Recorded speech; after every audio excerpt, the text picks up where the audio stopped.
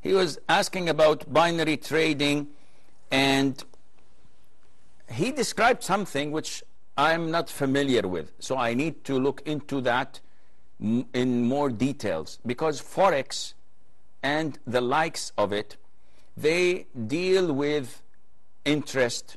There are so many things that go against Sharia. So they buy and sell by the margin.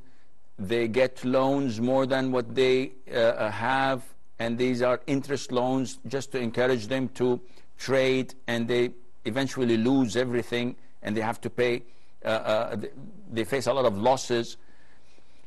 There are a lot of speculations that they gamble, so they think that in a week time this share should be this much. If not, then they lose. If yes, then they gain. This is all gambling stuff. However, the main principles in trading with gold, silver, and monetary currencies, these three things, the most important thing in them is that they are done simultaneously, hand in hand.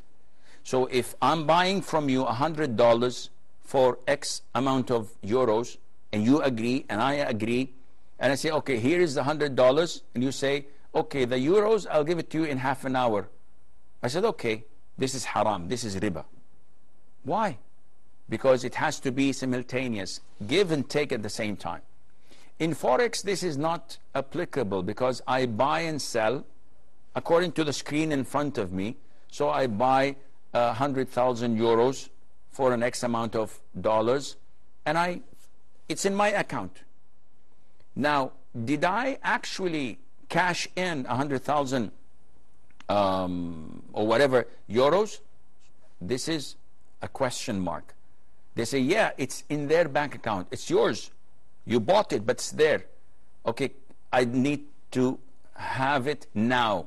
Get hold of it. Says, no, well, this needs clearing because the bank account is in the Cayman Islands or here or there. You need like a couple of days, and we can't give it to you cash. We have then this is not legal. Now, Brother Muhammad is saying, I have a bank account in the UK. Akhi, your bank account in the UK is in sterling pounds. So you have in that bank account 10,000 pounds.